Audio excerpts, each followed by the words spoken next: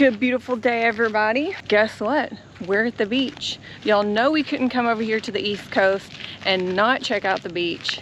So we've landed in Rhode Island. So this is actually the campground we're staying at. If you can look behind me, this is basically a parking lot. There's a ton of sites here. It's $30 per site. If you're a resident in Rhode Island, I think it's only like 17 bucks per site. But this is, okay, this is my first time walking up to this water, and wow, it is gorgeous. I mean, it's really pretty. Jeez. Okay, Rhode Island. Yeah. Oh, there's a dead crab too, or an exoskeleton of a crab. Yeah, that thing shedded its skin. All right, I want to go see the beach. Yeah. So we got here late last night. It was, well, it wasn't late, it was dark, I'll put it that way. So I didn't personally get to see anything. Cody kind of walked out and looked, but it was dark. And I was like, you know, I'm just gonna wait till in the morning. And right now this campground's pretty empty. I think it is the off season because they've already closed the bathrooms for the summer. So if you don't have a fully enclosed unit, they're not gonna allow you to stay here. However, it's really nice temperatures. I don't know why they've already closed the bathrooms and made it kind of winter ready, and it doesn't even feel like winter. I think the high today is gonna be in the high 60s, 70s. Oh wait, yes, so yesterday would have been a perfect day. It was like high 75. And then today I think it's gonna be high 65. And then after that, we got some rain and a cold front coming through. Oh, by the way, this is our first time to ever be in Rhode Island.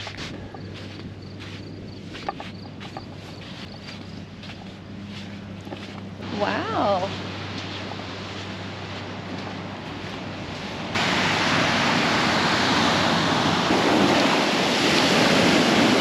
Woo, it's cold.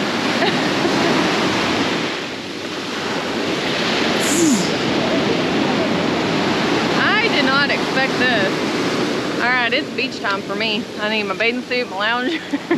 And they have the most amazing park ranger office. It is so big, it's got so much going on. They're really busy here, y'all.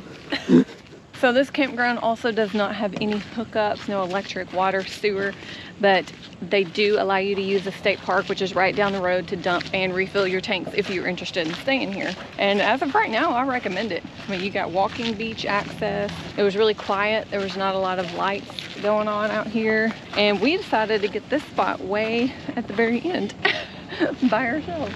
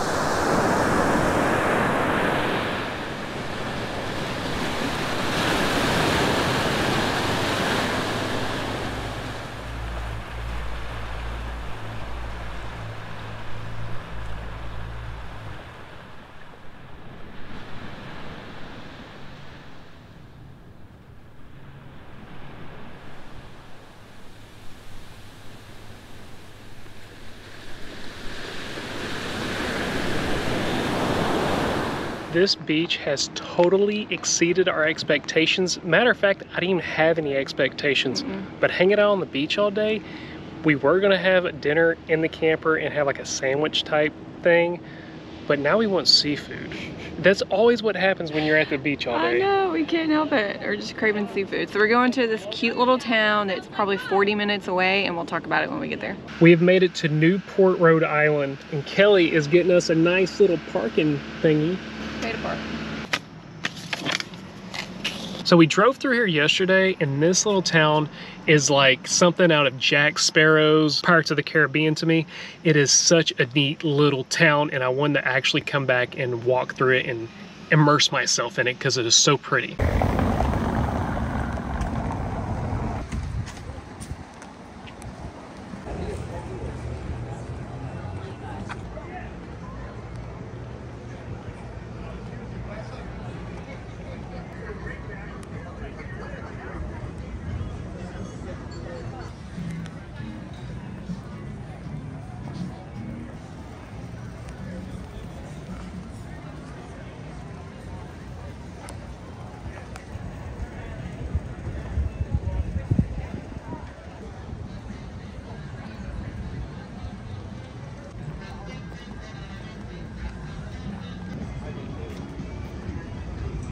So we did see online this really cool tiki bar, and of course we had to check it out.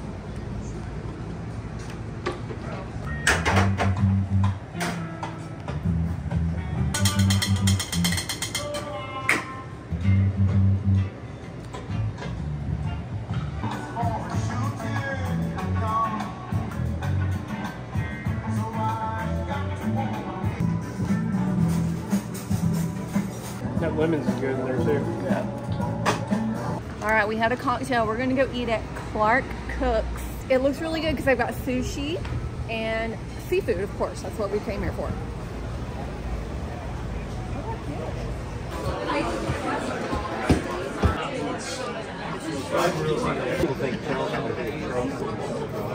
Would you like to see the sushi menu? We didn't even know we were specifically. Good morning, y'all. It's early for us.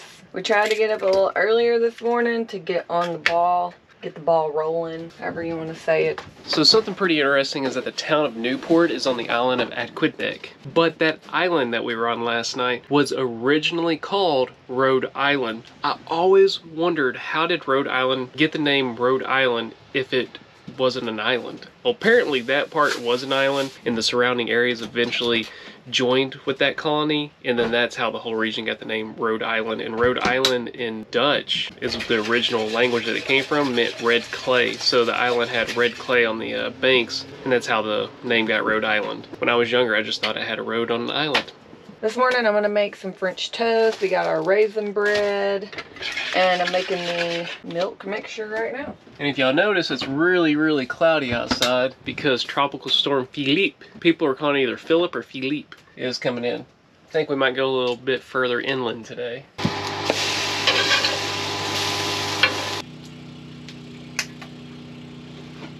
We're getting ready to leave this campground, and like we told you before, they don't have any septic, any water, anything here, but they do let you dump and refill at a state park, which they give you a permit for, and then we're gonna head over there, dump our gray water, and refill our fresh water. So they're letting us dump and refill at Burlingame State Park, and Cody has already dumped over there.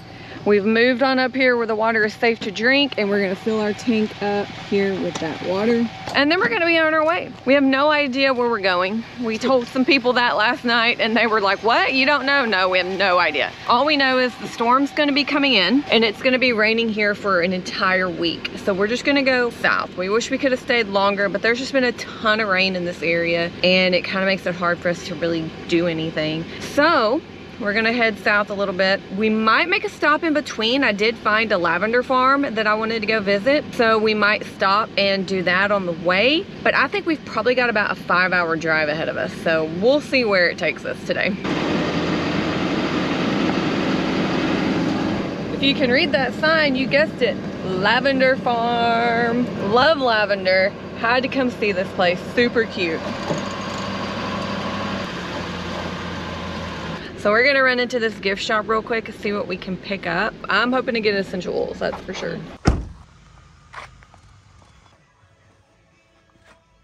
We got a bunch of stuff, kinda.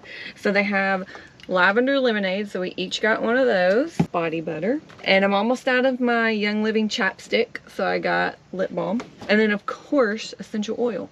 All right, now we've got to go find camp, and it's going to be quite a long drive. So we are trying to find somewhere free to camp, and we started using this new app called Campendium, and what you can do is change filters on it.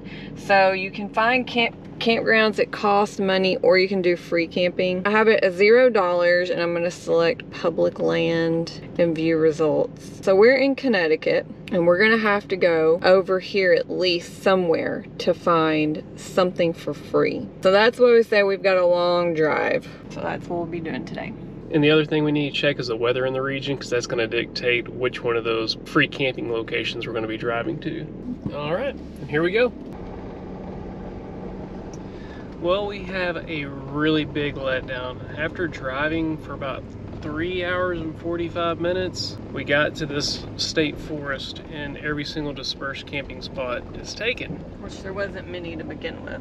And we're about I'd say at least a 2-hour drive to the next state forest that has dispersed camping that you're allowed to do in, and it's already 4:14. I don't know if we're going to keep driving north or if we're just going to find a campground if we can find one and just pay for the night. And one other thing I wanted to let y'all know, some of y'all said something about camping in Walmart parking lots, and we found out, especially out here in the east and definitely on the west coast, Walmarts are now prohibiting people from camping in their parking lots. They have signs all out that says no overnight parking. But it's real beautiful out here though.